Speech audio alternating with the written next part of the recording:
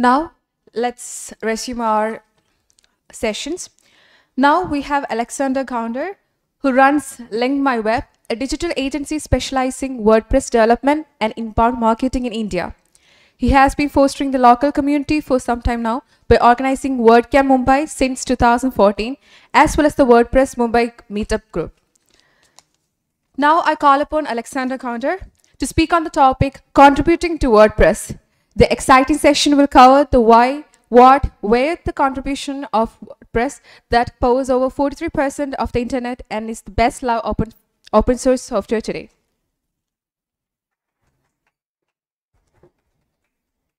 Thank you. Thank you for the introduction. I'm going to speak about contributing to WordPress. So I thought when we talk about WordPress, sometimes what happens is we are very myopic about our situation. So we understand WordPress from our perspective, but it's like looking at a blind man looking at an elephant. So everyone has different perspectives. So even when you talk about contributing to WordPress, what I thought is it would be a good idea to do an introduction to WordPress, tell you all my side of what WordPress is, and then probably start with how you can contribute, what you can contribute. So first of all, I wanted to introduce WordPress to you. All right. So WordPress was forked from a software called Cafe Log by Matt Mullenweg and Mike Little. Mike Little was based out of the UK and Matt Mullenweg out of the US. So that itself shows how it has this history of contributing across the globe, across seas. Matt Mullenweg wanted to just do a simple thing like start websites on jazz music. So it had a very simple premise. It was not very complex. It was not some big conquering the world kind of a goal, but something as simple as making jazz music websites. So till date, it's being used for very simple tasks also, very complex tasks as well. But the simple is always what attracts people to WordPress. Today, it's being used by 43% of the world's websites. It has a 63% market share in terms of content management systems, and it's built by an awesome community of developers and other contributors like myself. Self plug, yeah. So that's what makes WordPress what it is today. Definitely, that is why we need to talk about this aspect of contributing to WordPress to continue building WordPress the way it is being built. So what is WordPress? One of the best definitions I found of WordPress is this. WordPress is a free and open source blogging tool and a content management system based on PHP, MySQL, which runs on a web hosting service. Sounds very complex, but if you break it down, it's as simple as free and open source. We say free as in free of charge. You can just download it without paying any money. But the more important part of that free and open source is this free of freedom. Freedom to do anything with the software. It's open source, so it doesn't judge you that okay, you are so and so person, or you work for this kind of a company, or you work for my competitor, so I'm not going to let you use it. That kind of freedom is not, that kind of restriction is not there. That kind of freedom you get with WordPress. Anyone and everyone can use it. So no one's stopping you to use it and make it better. Blogging tool, it's run to use a blog. Content management system, it's a content management system. All this is all the technical parts we can like probably skip. PHP is the programming language, MySQL is the database. This probably would change also. We are moving to a stage where PHP is being replaced by JavaScript as well. So that would definitely, in web hosting service, because you need to host WordPress somewhere, so web hosting service. But this important aspect of this definition is this free and freedom part, which I wanted to talk about. So a lot of people also get confused with this aspect of WordPress. There is WordPress.com and there is WordPress.org. WordPress.com is a web hosting service. It is a hosted service for WordPress by one of the founders of WordPress, Matt Mullenweg. It's run by a for-profit company called Automatic. They work on a freemium model where 5% tries to pay for the entire ecosystem. So you pay a premium for additional services, but the whole ecosystem, people can just start a blog. In WordPress.org, you actually get the software. You can download it, install it on your local host or any web hosting service, and you get all the features of WordPress. There is no restrictions as such. You can use whatever themes or plugins that you've used, and it's run by the WordPress Foundation. So this is the description: WordPress.com, run by Automatic, a for-profit company, uh, run by WordPress Foundation, a not-for-profit organization, driven by volunteers. So when we talk about open source and open source values, a lot of us are developers. We worked in IT companies. We don't understand what is open source. We understand open source license hai, GPL hai. Sorry, I'm using a little Hindi terms. I'm come from Mumbai, so please, हाँ, आपको चलेगा, इनको नहीं चलेगा. Fair enough. Open source values. So some of these values, one of the things which you need to learn about if you want to explore the world of open sources, there's this very interesting book called Cathedral and the Bazaar by Eric S. Raymond. Basically, it compares open source to closed source. There are 4 principles of this. So what I'm just trying to summarize what this book talks about. All right. There are 4 principles. One is that with many eyes, all bugs are shallow. So a lot of people try to say, okay, too many cooks spoil the broth.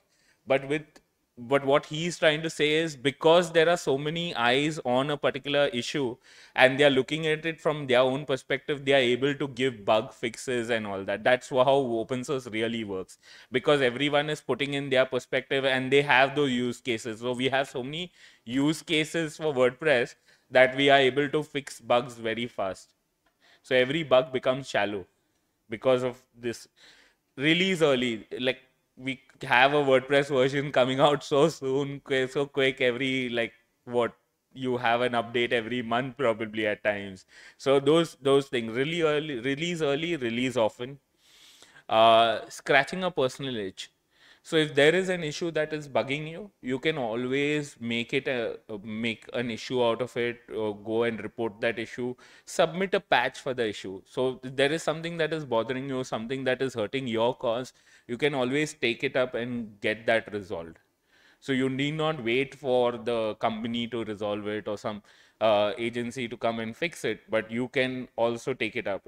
Like, I'm a core contributor to a WordPress software. I'm not a WordPress coder. I'm not a PHP developer. I have no idea of PHP coding, but I reported a bug that I found and I followed through. That is the reason why I'm a core contributor. All right. So you can add your own this elements to the WordPress software this way. Egoless participation. It's not people but the project. So a lot of people would want to have a lot of features on WordPress. So like for this, one of the best examples I could give you is the Jetpack plugin. With WordPress.com, there is a lot of features like social media share buttons, or other features like a gallery or custom post types that could, if the contribution that Automatic does to WordPress, they could always have put that into the WordPress core software, but it would make it bloated and it's not viable for the actual core software. So what they've done is they've made a plugin out of it. So it's not about what they want or this, but the project itself. So the WordPress software still stays sacrosanct, and they have added all these features using their plugin called Jetpack. So any egoless participation. So you don't do your own, you don't come with your own agenda, but think about the large project and how it's going to impact others as well. So that's what this book talks about. Then there is the GPL license. All right. So one of the reasons why what people used to keep saying, why GPL license, why is not WordPress using some other license like what is that, MIT license? Yeah, why are they not using that? Why GPL? So the core software that what I spoke on in the introduction to WordPress, Cafe Log. Cafe Log itself is built with a GPL license. That was the reason why they could fork it. They could make WordPress out of it. both Matt Mullenweg and Mike Little, they were able to do it because of that software. So that is at the core of it. So WordPress also got released under GPL version 2 or later. So you this any derivatives of WordPress. So when you're contributing to WordPress, any derivatives of WordPress, because of this reason, any derivatives of WordPress also need to be GPL. This is including your themes and plugins. Anything that you're going to distribute needs to be under the GPL license. So this applies to distributed software. So if you're doing some client work, you're making a website for the client, you're not distributing it. So don't get alarmed or don't think of it like that way. This applies to distributed software. So if you're selling a theme or you're selling a plugin, you have to sell it as under the GPL license. You may, so a lot of people say that if this is GPL, they might use it somewhere else or they might not pay me. You can ask them to pay you for support. The recurring fees can be for support and things like that, support and updates. So those things you can make clear. Like I'm here to talk to you later if you all are still struggling or trying to understand why GPL, why not GPL.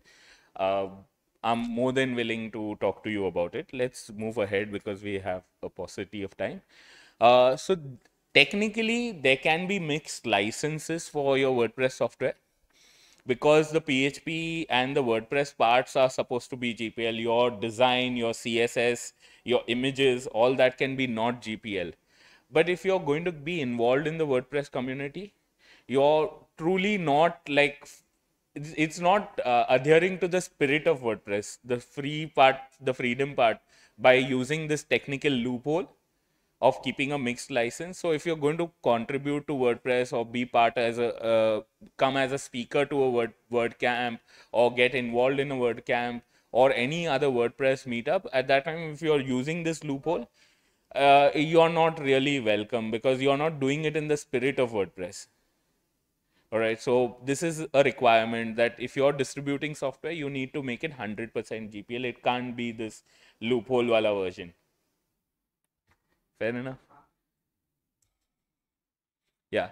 So another thing you'll need to know about is the WordPress trademark.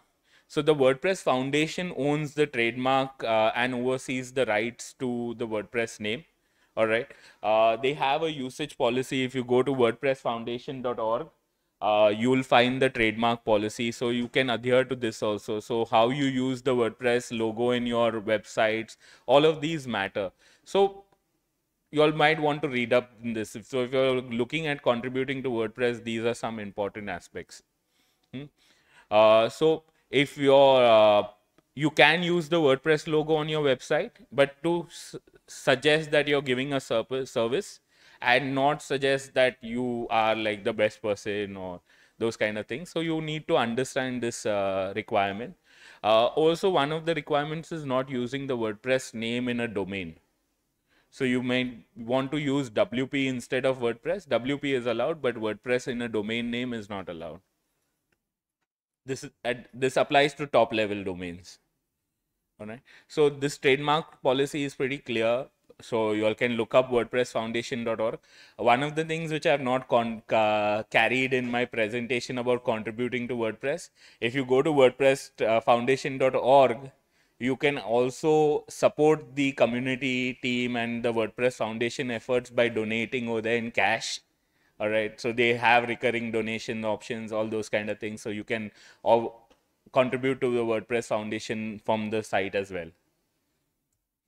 Right. So when you're contributing to WordPress, there are some questions you might want to ask. Why contribute to WordPress? So like you might be thinking about these aspects. So I try to summarize all the different aspects of why someone would want to contribute to WordPress. Giving back. One of the primary, everyone tells me we want to give back to WordPress. I'm just trusting that you're honest when you talk to me. So I'll agree with you. Oh, yes, you want to give back. So one of the main reasons for anyone to contribute to WordPress is giving back. The other contribution, the reasons would be something like vanity. So if you contribute to the WordPress project in different ways, in different teams, you get a nice profile badge, which you can show off and tell people, like I go ahead and tell people, see, I'm a core contributor. I have a badge for that. So vanity. Uh, Another reason would be you could learn from the best. So if you're contributing to WordPress community team meetups and all, you're meeting all these kind of people who are passionate about WordPress. You learn a lot. With my involvement in the WordPress community, I've learned how themes are being developed, how themes could be developed. Something like which I learned in my first WordCamp in 2012. I started organizing in 2014, but my first WordCamp was in 2012 at Mumbai. Out there, I learned about this starter theme called underscore S. Till date, we are using underscore S. One of my company's main staple is doing custom themes, and underscore S is what powers it. All right, so you learn something very core and critical to your business. I think we have evolved as a WordPress agency because of my involvement in the WordPress community. We've learned a lot. Also, when you submit a patch for a bug on core, it will be reviewed by some of the best developers in the WordPress community, some of the best minds. So they are going to give you inputs like that. They're not going to diss you and say, boss, kya kar raha hai? What are you doing here? This is not done. They will instead tell you how you can improve it. See, one of the things in the WordPress community is we keep reminding ourselves we don't need to be a jerk. All right. So when you're contributing to one of the golden rules for the community and the WordPress project is not being a jerk. So no one's going to be a jerk. They're instead going to give you positive feedback. They're going to help you improve. And if they're being a jerk, come talk to me. We can probably do something about it. All right. Then networking, like Aditya said, you get to meet, you get to network people. Business wise, it's a lot of positive stuff.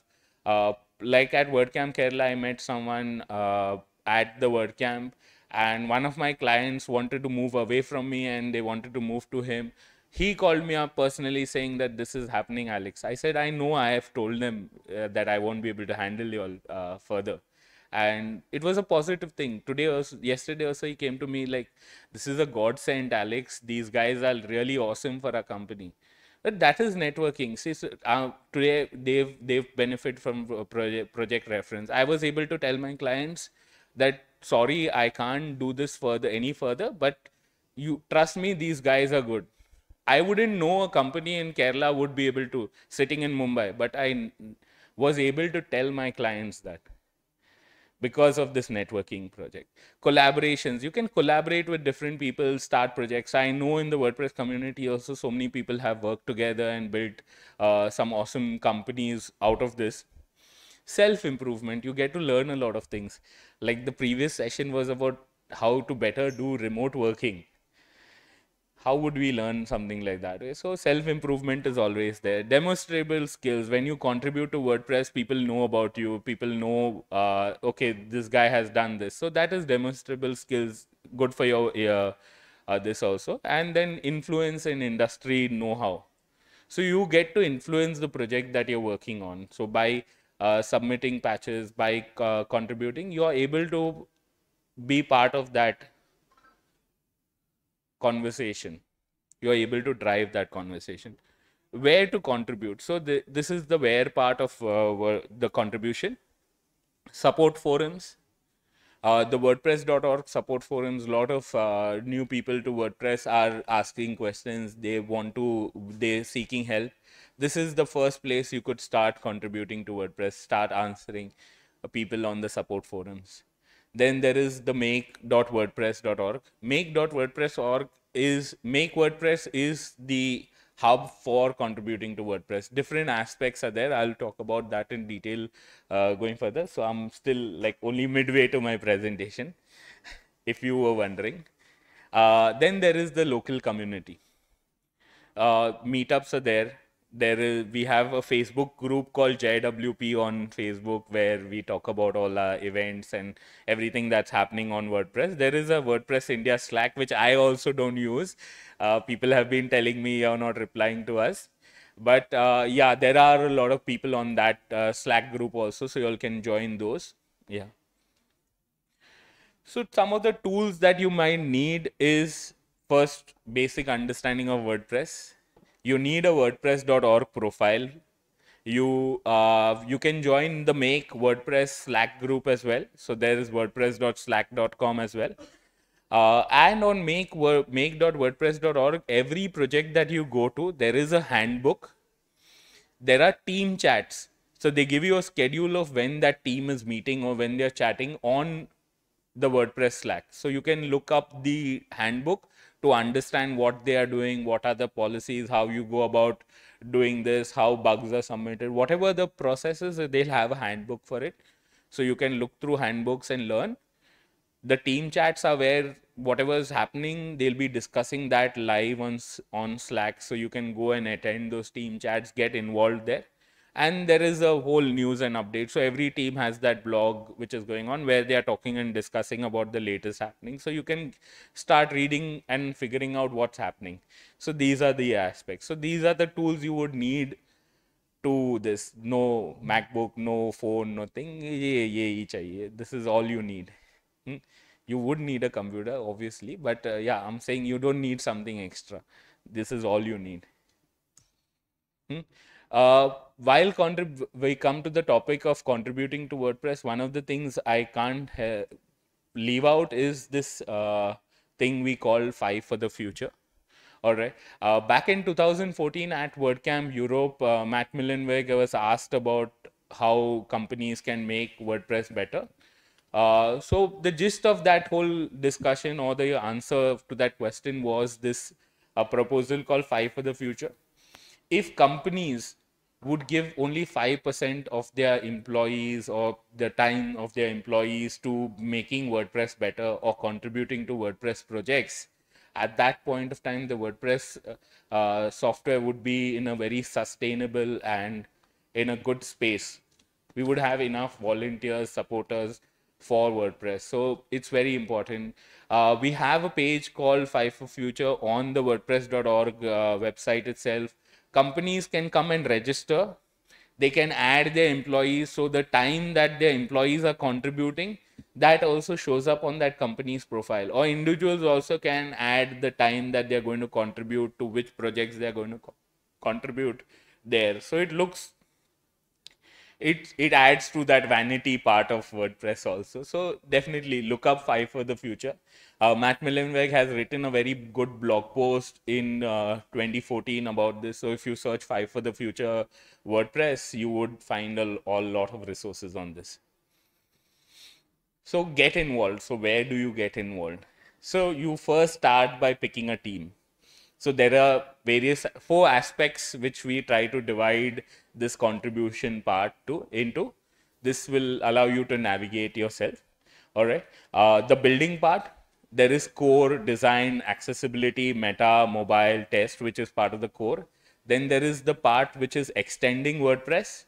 There is the operations part and the supporting part. So we'll start. Now I start. All right. So the building part. So there is core WordPress. The core WordPress, all the bugs are and all are tracked on this thing called SVN. All right. So there is track.wordpress where you see all the bugs and you can you can patch a bug or you can test a bug as well. So there are bugs which are available for testing. So if you're a UA quality tester or something like that, you can probably test a bug as well. There is something called good first bugs. So if you're just getting started, you should look up for good first bugs. And probably those are like the easy ones. So you can just start off there. So a lot of these what I told you about egoless participation. So the main guys, they are just marking the easy stuff as good first bugs for you all to come in and get started rather than trying to solve it and make a record for themselves saying like I've resolved so many bugs.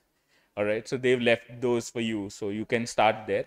And whenever there is a release cycle, there is a bug scrub happening. So there are bugs marked for those bug scrubs. So those you can look at. Also, you can report a bug if you found one.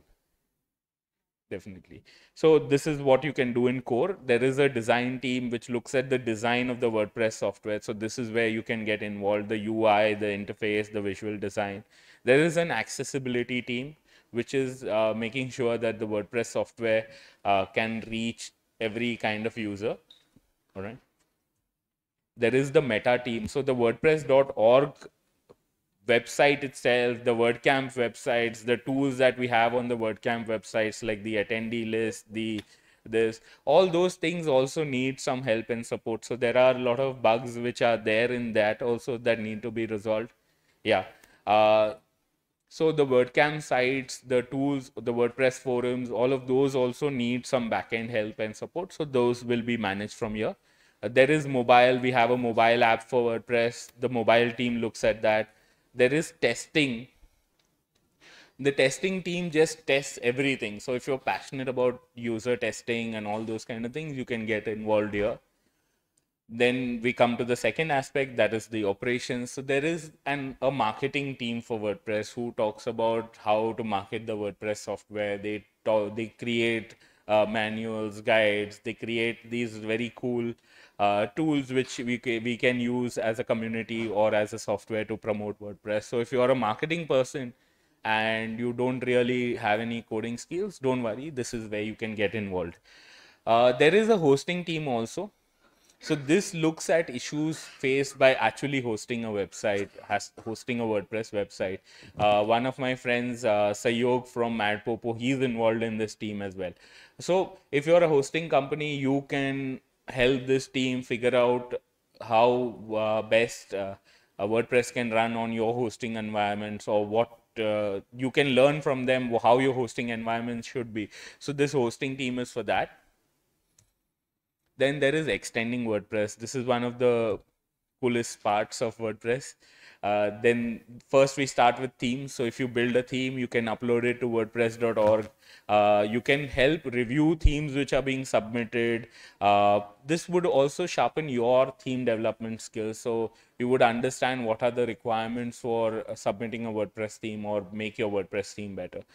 Then there are plugins. You can build plugins. If you're a plugin developer, you should subscribe to the plugin review team, whatever they are doing, those kind of things. And also, see, this review team acts as a great gatekeeper. So that nothing out of the this is submitted, but they always need help. They need help reviewing plugins, all of those. So at that point of time, if you're a plugin developer, you can look at these also. So with every fresh version of the WordPress software, the plugins also need to be updated and made sure that they don't break anything. So those kind of things will come in the purview of the plugins team.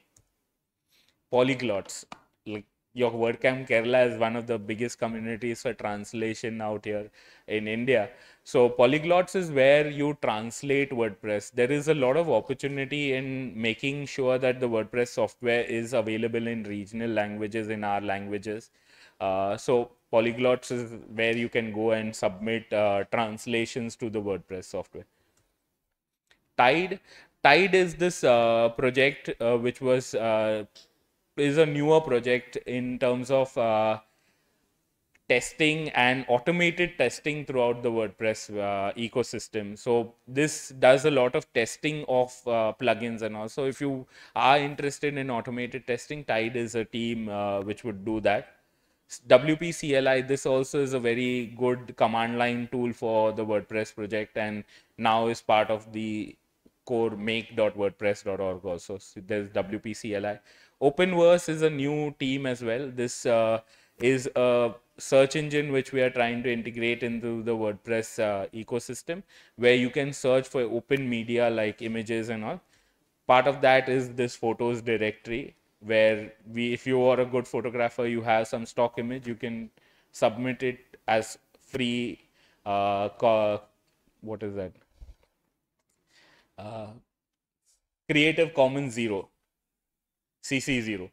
All right, so you can submit it to the photo directory. There is the support team, the community team, where we have meetups and this.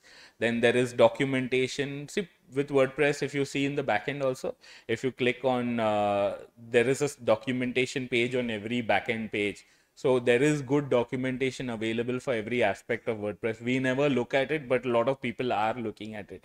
So if you're a content writer, you can help improve all this documentation for us. Then there is a training team who create resources for training in WordPress, like which can also be translated. So if you're looking at doing some training in your local languages, probably you can help translate these resources as well. So there is a training team which is creating content for training in WordPress. There is a support team, again, the WordPress forums. You A lot of new people in the WordPress ecosystem, they don't have the colleagues or the friends to ask questions. They go on the WordPress support forum. So a lot of new people in the WordPress ecosystem. See, we tend to become very myopic. We think that we are the end of it all, but probably we are only like a 1%, and the rest 99% are probably still going to the WordPress forums for getting their answers. So this is a very good place to help the WordPress project. There is WordPress.tv. Sessions like this are recorded and put up on WordPress.tv. Not every WordCamp has editors or help in terms of editing those videos. You can help edit those videos, review them, upload them on WordPress TV. This way we create a good resource for educating people on WordPress. Core performance, again, this is a new team which is looking at performance. We had a session in the track 1 for performance, and core performance is a new team which is helping improve the performance of the WordPress software, speeding it up. So this is something that has come up new. A quick recap: you can get involved. There are 4 aspects: building, which involves core, design, accessibility, meta, mobile, and test. Then we have operations, marketing, and hosting. Then extending, we have themes, plugins, polyglots, Tide, WP, CLI, Openverse, and photos. Supporting, which has the community team, documentation team, training team, support, TV, and core performance. So, and the tools that you will need is some basic understanding of the WordPress software. You need a WordPress.org profile. You need to join wordpress.slack.com. And these are some of the tools that you'll find on make.wordpress.org also, which are handbooks, team chats, and news and updates. So thank you. That was it. I'm Alexander Gounder. I run Ink My Web, and I'm from the WordPress Mumbai community. I don't think we have time for questions, but I would love to chat. So if you all come to me personally, we can talk about a lot of things. All right.